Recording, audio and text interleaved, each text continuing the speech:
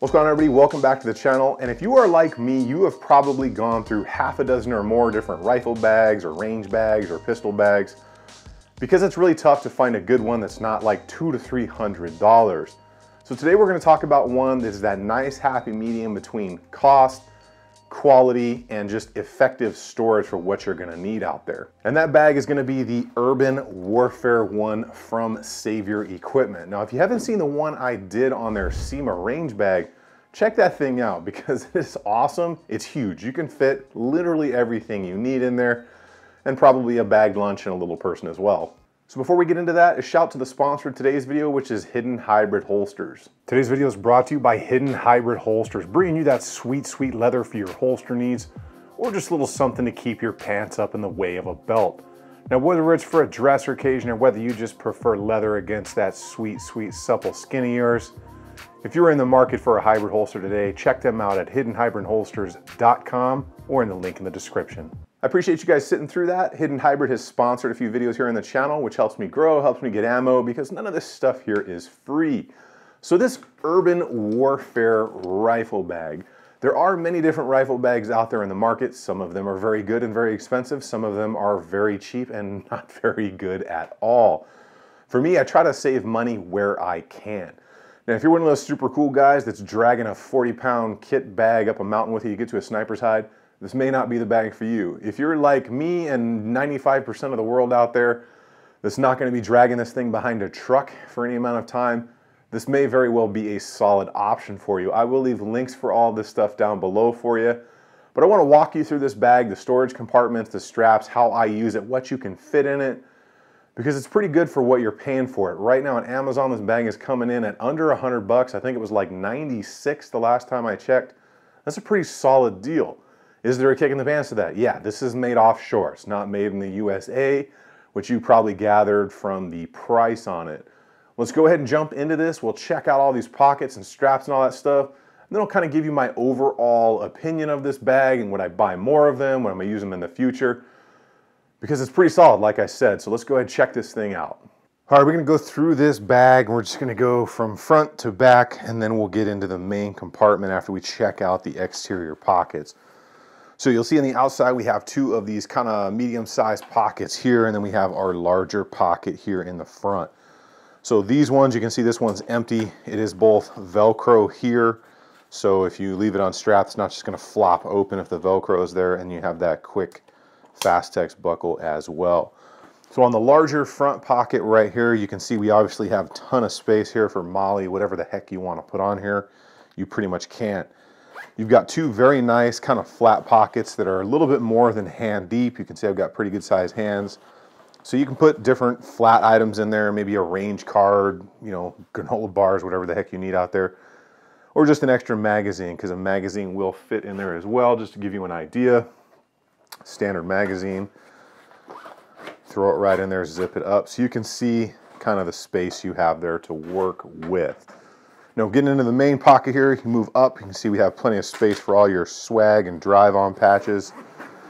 Getting into this, you'll see we've got a very nice two sections of that netted material. Very good zippers. All of the zippers here are good quality. They're not YKK, but I think they're called like number 20. I think that's the size. They're thick, they're good, they're all lockable. Now I'll have that pull 550 on them. This pocket in itself is a little over, I want to say it's just about 2 inches deep. Got the two netted pockets here in the front for quick access, and then you have two like pistol pockets with these like nice little D-rings that you can clip things onto. To give you guys an idea of size here, this is a Springfield XDM Elite OSP, threaded barrel, TLR1, optic and everything, and it's going to slide right in there, close up. You can fit two good sized pistols in there with ease in that pouch, one on each side. Go ahead and zip this up. We will move on. To give you guys an idea of this pouch over here, which is the same size, you can easily fit 6 AR mags in here, even if they have extensions on them, like say the Lancer +4s or +6s or whatever. It will fit in there, and it's not overly baggy. It's nice and form fit. Some pouches sometimes have like that flex material, and it always dies in the Arizona summer. So moving up, We have our buckles for our over straps that are right here in case you want to strap this in, or maybe you've got your tripod through here or something like that. You can pretty much fit it in there. You have your ring right here on this side, and then the other one right here on the back for the shoulder strap that comes with it, which we'll show in a second. So going around to the back side here, flip this around, you'll see that we have our backpack style straps here. I don't really use them, never really have, but I leave them on there just in case. Then we've got a pull handle here at the bottom and at the top, so you can grab it from either end no matter where it was laid or how it was laid. And then obviously up on top we have our standard briefcase style Velcro strap. So back here on each side we have a zipper here and here. Again, same high quality zippers. And this is a flat kind of push through, and that's where I actually have the shoulder strap. And I just leave that in there, but plenty of room to stick maps or papers or targets or anything back in here. It's a very good sized pocket on the back. Now working our way into the main pocket here, again you have two zippers. The entire top part here, okay, is going to be lined and padded. So all of this material in here is that 600 denier polyester stuff. So it's a solid material. Is it 1000 Cordura? No, but this stuff will last. So this padding will keep all of your optics safe in case this thing should take a fall. Then you have a divider in here, which is padded as well. And this is removable. So there is a Velcro portion in here that keeps this in right there. So you can take that whole center section out. And as you see, you have a strap here to put your rifle through, and then edges here that will fit and lock it down in there. So say you have a full-size rifle like this Saint here.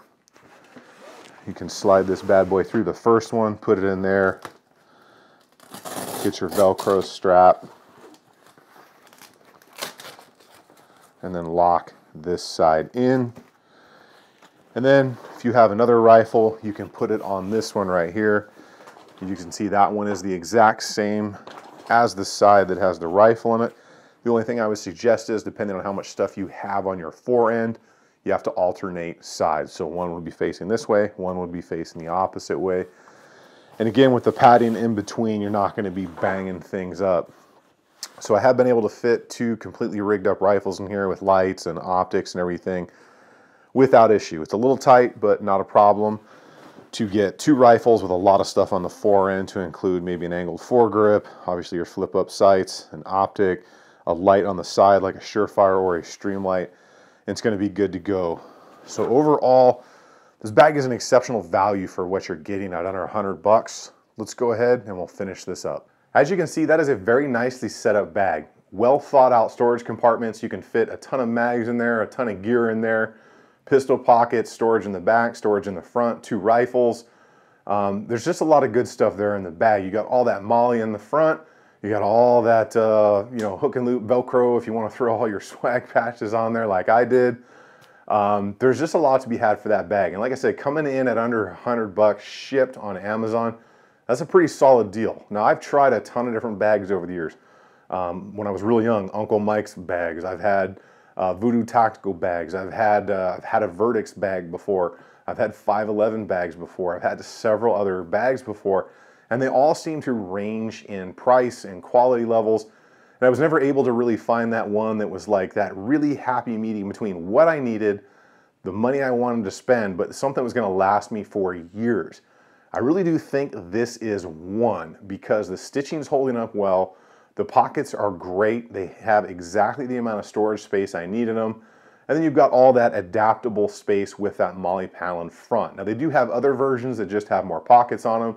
They've got a ton of different colors, from tan to black to Granger green, multicam black, and of course my favorite obviously is that urban gray, because that's just a sweet color in my opinion. If they made one in orange, I'd probably buy it in orange, or if they made a 50-50 orange and gray, I'd probably buy that one.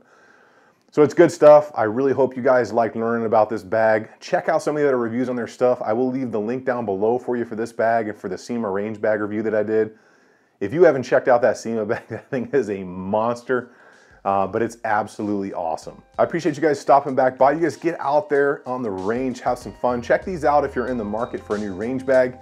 You guys stay safe, stay ready, most all stay dangerous, and I will see you guys on the next one.